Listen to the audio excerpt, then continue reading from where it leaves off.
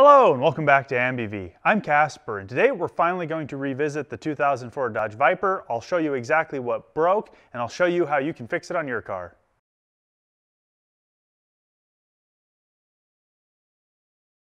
If you watched my previous video, you know that I alluded to the fact that the 2004 Dodge Viper finally suffered a broken part. Now I haven't had this car all that long and it was extremely misrepresented to me by the dealership that sold it to me. But overall, it's been pretty good. I've done a few improvements to the car and fixed a few things the dealership omitted, but otherwise, the car is mostly stock. The only major non-stock components on the car at the moment would be the differential gearing. I re-geared the rear end, and we changed out the factory catback exhaust systems for Borla exhausts. When I did that, I actually had considered replacing the catalytic converters at the same time, but because the car only had 17,000 miles, I thought, why spend the money? It's probably not an issue. A quick drive to the coffee shop, however, proved otherwise. Now imagine, if you will, you're taking the car out for a less than 20-mile drive just to warm it up, get the fluids moving, and to get coffee. And before you've even gotten the coffee, you go to pull away from a stop sign and the car won't rev past 5,000 RPM. It feels like you're hitting a soft limiter for no apparent reason. And it was a very cold day, so I wasn't exactly pushing the car, so to notice this meant it was a drastic reduction in power and revolutions of the engine. So much so that I grabbed my coffee, went straight home, parked it, and started trying to diagnose what was wrong. As it turns out, there are 4 catalytic converters on the car, 2 on each side. Fortunately for me, when I installed the catback exhaust system, I decoupled the exhaust. The factory system runs down both frame rails, but then it crosses over behind the passenger compartment and comes out opposite sides with a balancing tube between the 2 sides of exhaust. Because I had decoupled it, taken that part out, each side of the exhaust represented each side of the engine, and I was able to quickly tell that the driver's side bank exhaust was putting out almost no air compared to the passenger side exhaust. That meant that something was obstructing the pipe, and the only thing that can really be in the way there is the catalytic converters. Now, I didn't record removing the driver's side of the exhaust because it's up against the wall of the shop, but this is what I found when I pulled down those catalytic converters. Now, apparently after Googling this is not that uncommon of a problem. Other people have had the same issue. And as I said, this car only has 17,000 miles on it. So as near as I can tell, this problem is either because of age, that the material within the catalytic converter has deteriorated simply with age and moisture and condensation, or because of all the cold starts the car has experienced throughout its lifetime because it is so low of miles. Now remember, the 2 things that wear on a vehicle the most are actually the things that collectors like about old vehicles, and that is time and miles. Now, the miles, distance traveled, doesn't actually wear on the car as much as the cycles, which is the cold starts of the car. So you can have a 20,000 mile car that is 20 years old, that has suffered far more abuse than a million-mile, 10-year-old car. It all depends on the number of cycles and how those miles were accumulated. If those were highway miles with fewer cold starts and stops of the engine and less warm up and cool down of the components related to the engine, you're likely to get a better conditioned car with more miles on it. Now, in the case of this Dodge Viper, my guess would be most of its life has been spent indoors in a garage, not being driven, only fired up occasionally, probably only long enough for people to admire the exhaust note and to see that it runs, and then slowly murder the catalytic converters that I would later get. Now that I know this is the problem, I'm going to be replacing the 4 catalytic converters with 2, and this will keep the emissions component in place, but it will simplify the system significantly because now I don't have to worry about part of a catalytic converter plugging up another part of a catalytic converter, and I will be able to properly improve the airflow to better match the Borla exhaust to improve the exhaust note. So this should be sort of a win-win situation after about $1,000. So let's go ahead, get the side sill off of this side and see what we're dealing with. Now, removing the side sill requires that you remove the Phillips head screws like this that are located at the back, along the inside of the door, and then inside the fender well in the front. They also require that you remove these little tiny 10 mil bolts that are along the bottom here. Sometimes they're there, sometimes they've fallen out because they're basically just screws and they're not really secured. And they rarely fit the right size wrench because usually they're getting bottomed out in parking lots. And once you have all that removed, there's 2 studs inside the top here that you have to remove a nut from. Now they're really hard to see, but maybe if I turn you completely sideways and stick my flashlight in here, you can see the farthest back one right there. Now that one isn't too bad to get to.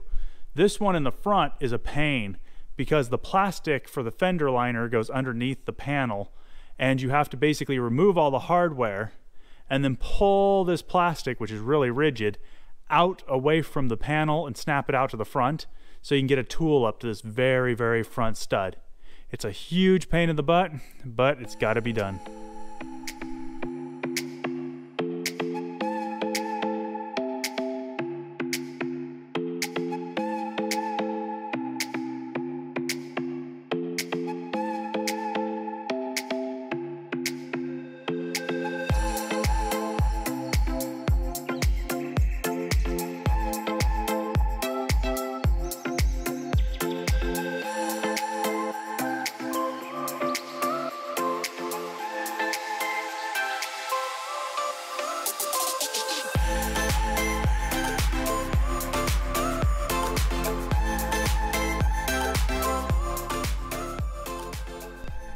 Now that we have the side sill out of the way, we can see the exhaust. So as you can see, I already have the Borla cap back on here that I installed last time. This is what deleted the crossover pipe that would have gone down that channel behind the passenger compartment and let me have just a straight shot for each bank of engine down each side of the car.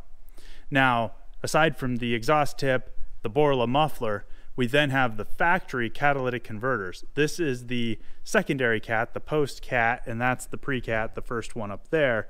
Now that we're under the car, we can see the first O2 sensor through this gap here, and you can see the O2 sensor wire.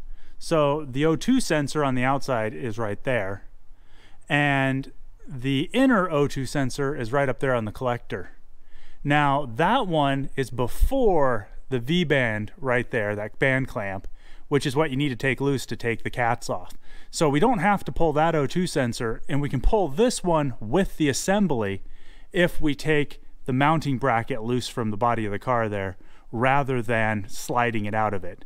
And then it makes it easier to reinstall on the new hardware and slide it all back into place.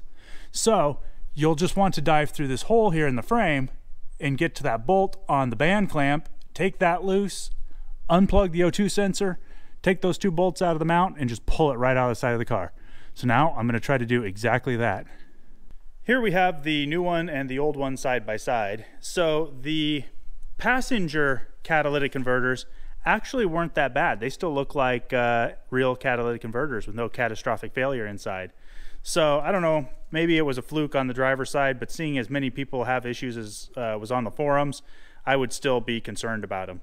So I need to move the O2 sensor and this bracket over to the new pipe, and then we can reinstall it in the car.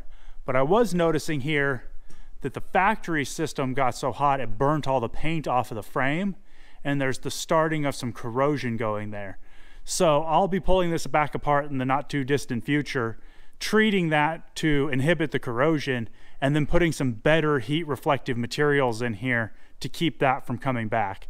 Because that's where you could start to develop some serious rust issues, especially with these terrible looking welds. I'm pretty sure my girlfriend's very first welds were better looking than those welds. And I'm not even really sure why they welded this weird little band in here. But I need to get that cleaned up and the rust inhibited, so that'll have to be a project for another day. Let's go ahead and get the new piece in the car.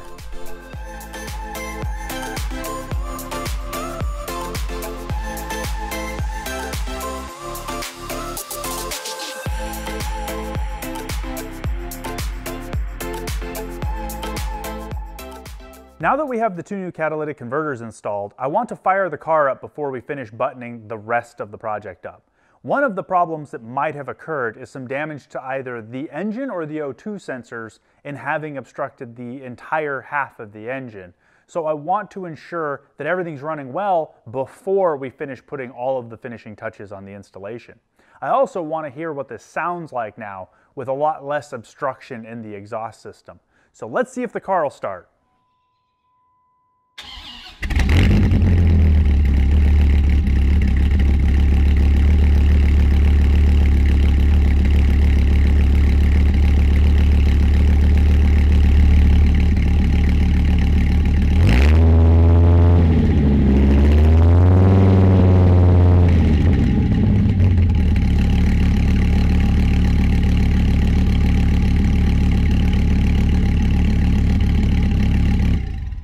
Some time has passed since I fired the car up because it is now extra cold in the shop, and I have omitted all of the swearing and tool throwing because I think I still have a problem. Now, the car sounds a lot better, but I was definitely pretty upset to find out that it sounds better on the passenger side than it does better on the driver's side. It feels like it's weaker, and it seems like it's got a raw fuel smell to that side, which has me concerned that it has additional issues. And those could range from anything simple to being like a burnt up O2 sensor to something substantial like damaged valves.